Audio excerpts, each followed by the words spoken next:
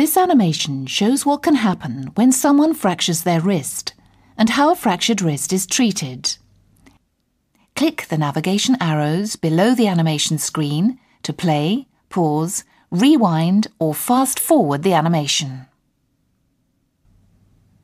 Your body is protected and supported by a framework of bone called your skeleton. Your bones are very strong. They have three main parts: compact bone on the outside, spongy bone on the inside, and bone marrow right at the center.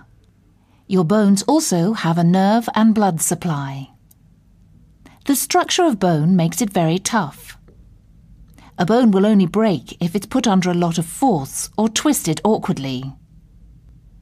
A broken bone is said to be fractured. Fractures are painful because bone has a nerve and blood supply. If you trip, you usually break your fall by outstretching your hands. This puts a lot of pressure on the wrist bone, which may cause it to fracture.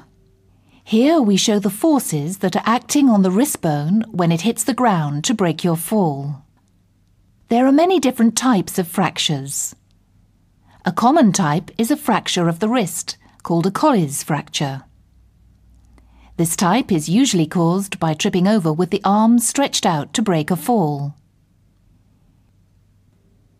Here we show what the broken bone looks like in a Colles fracture. The two edges of the bone have moved out of line.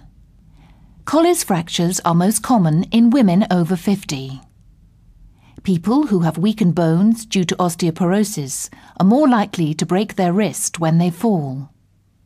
Once the wrist bone has been fractured, it may be out of line. If this isn't corrected, the wrist will heal in the wrong position. If the two pieces of bone have been displaced, they need to be repositioned so that they are lined up correctly. This is known as reduction.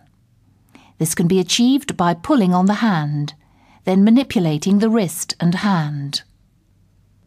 The bone is now lined up, so it will heal in the same shape as before the fracture. Your doctor will put a plaster cast around your arm to fix it in the correct position and support the bone while it's healing.